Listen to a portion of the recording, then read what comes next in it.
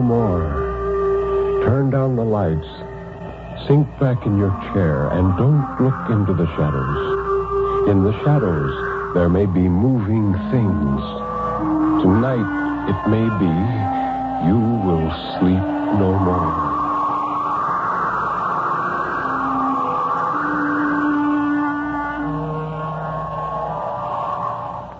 I'm going to get well, Marianne. I'm not going to die. Aren't you disappointed? No, it's not true. It's not.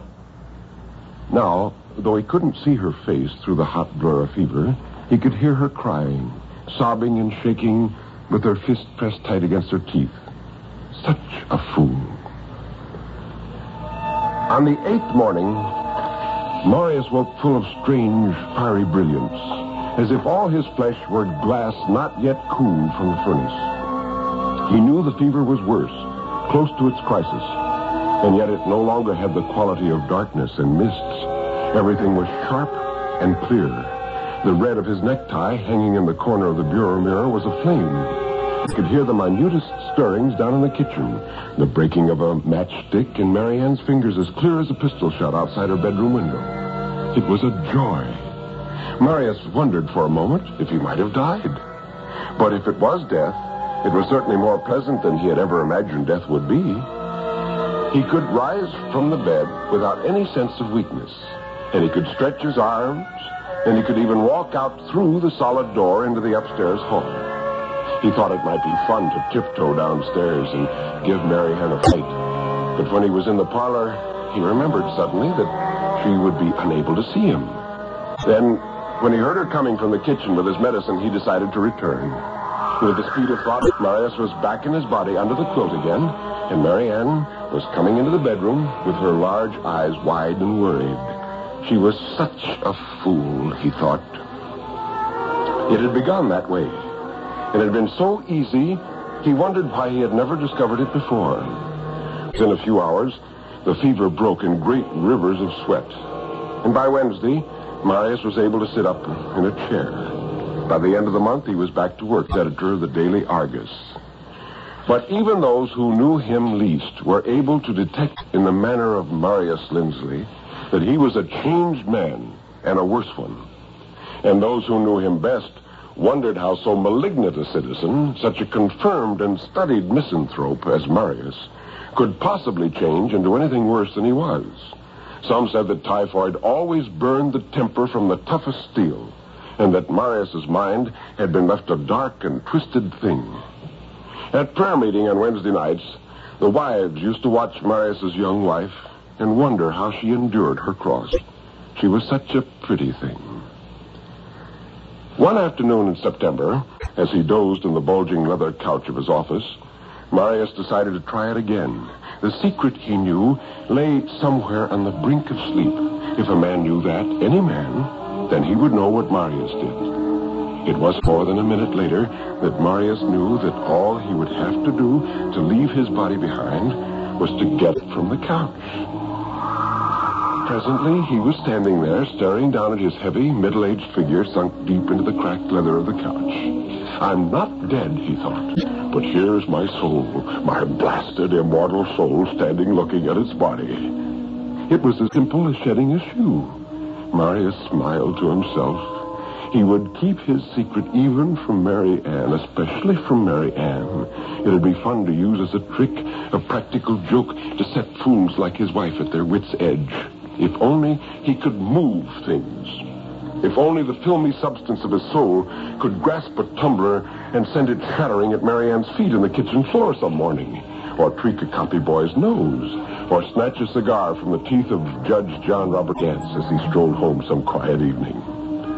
Well, it was, after all, a matter of will, Marius decided. It was his own powerful and indomitable will that had made the trick possible in the first place. He walked to the edge of his desk and grasped at the letter opener on the dirty ancient blotter. His fingers were like wisps of fog that blew through a screen door. He tried again, willing it all his power, grasping again and again at the small brass dagger until at last it moved a fraction of an inch. A little more. On the next try, it lifted 4 inches in the air and hung there for a second on its point before it dropped.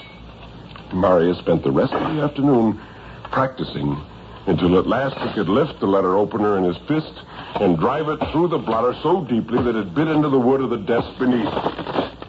Marius giggled in spite of himself and hurried around the office, picking things up like a pleased child.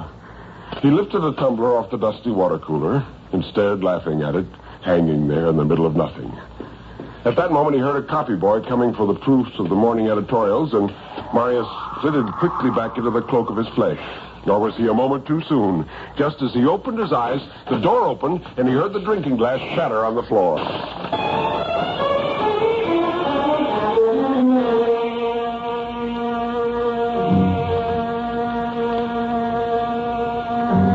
That evening, Marius said, "I'm going to take a nap before supper, Marianne." "Very well," said Marianne. He watched her young, unhappy figure disappearing into the gloom of the kitchen, and he smiled to himself again, thinking what a fool she was, his wife. He could scarcely wait to get to the Davenport and stretch out in the cool, dark parlor with his head on the beaded pillow. Now, thought Marius, now. And in a moment, he had risen from his body and hurried out into the hallway, struggling to suppress the laughter that would tell her he was coming. He heard her voice and was puzzled. She was saying, "Oh, you must go. You mustn't ever come here when he's home. I've told that before, Jim. What would you do if he woke up and found you here?" Marius rushed to her side, careful not to touch her, careful not to let either of them know he was there, listening, looking, flaming hatred growing slowly inside of him. The man was young and dark and well-built and clean-looking. He leaned against the half-open screen door, holding Marianne's free hand between his own. His round, dark face bent to hers, and she smiled with a tenderness and passion that Marius had never seen before. And the man said, I know all that, but I can't sit thinking about him beating you up that time. He might do it again, Marianne. He might. He's worse, they say, since he had the fever. Crazy, I think. I've heard him say he's crazy. Look, don't put it off anymore. Run away tonight. We can take a steamboat to Louisville, and you can get a divorce, and you never have to put up with him again. I got 2 tickets for Louisville right here in my pocket on the Nancy B. Turner. Lord, Marianne, don't make me suffer like this. Thinking all the time about him coming at you with his cane and beating you, maybe killing you. The woman grew silent, and her face softened. And then she whispered, All right, I'll do it. I'll go. Quick. All right, you meet me at the wharf at 9. Tell him that you're going to a prayer meeting. He'll never suspicion anything. All right. Now go, please.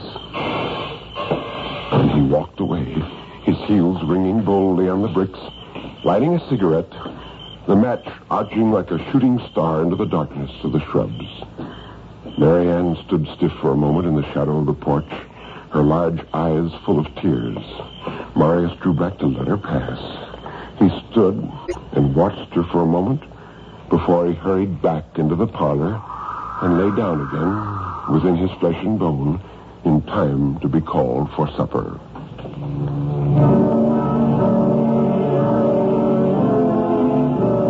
Later, Marius went down to the dock and, searching the passenger list of the Nancy B. Turner, discovered that Marianne and the man had reserved 2 staterooms, number 3 and number 4. Marius asked for stateroom number 5, next to the room that was to be occupied by Jim O'Toole, the man Marianne was running away with. Marius was on the boat early, struggling with his small horsehair trunk, and presently he was in his stateroom. At 9 o'clock, a man and a woman hurried up the gangplank together. The water lapped and gurgled against the wharf, and off over the river, lightning scratched the dark rim of the mountains like the sudden flare of a kitchen match. Marius lay in his bunk. He had stiffened as he heard Marianne's excited murmur suddenly just outside his stateroom door, and the voice of the man answering her, comforting her. Lightning flashed and flickered out again over the Ohio hills and lit the river for one clear moment. Marius saw all of his stateroom etched suddenly in silver from the open porthole. The mirror, the washstand, bowl, and pitcher. The horsehair trunk beside him on the floor. Marius smiled to himself, thinking how easy it would be, wondering why no one had thought of such a thing before. Marius rose and slipped past the sleeping porter, making his way for the white-painted handrail at the head of the stairway. Once Marius laughed aloud to himself as he realized that there was no need to tiptoe with no earthly substance there to make a sound. He climbed down the narrow stairway to the gallery. The Negro cook sat around the long wooden table eating their supper. Marius slid his long shadow along the wall toward the row of kitchen knives lying freshly washed and honed on the zinc table by the pump. He chose the longest of them all and the sharpest, a knife that would shear the ham clean from the hog with one quick upward sweep. In an instant, Marius swept the knife from the zinc table and darted into the gloomy companionway. The porter was still asleep, and Marius laughed to himself to imagine the man's horror at seeing the butcher knife, its razor edge flashing bright in the dull light, inching itself along the wall. But it was a joke he couldn't afford. He bent at last and slipped the knife cautiously along the threadbare rug under the little ventilation space beneath the stateroom door. And then, rising, so full of hate that he was half afraid he might shine forth in the darkness, Marius passed through the door and picked the knife quickly again in his hand. He stepped carefully across the worn rug toward the sleeping body on the bunk. He felt so gay and light, he almost laughed aloud. In a moment, it would be over, and there would be one full-throated cry, and Mary Ann would come beating on the locked door, and when she saw her lover, with an impatient gesture, Marius lifted the knife. His arm flashed. It was done. Fainting with excitement, he leaned in the darkness to brace himself. His hand came to rest on the harsh, rough surface of the horsehair trunk. "Oh, my Lord," screamed Marius. "Good Lord, I'm in the wrong room. The wrong room." And he clawed with fingers of smoke at the jetting fountain of his own blood.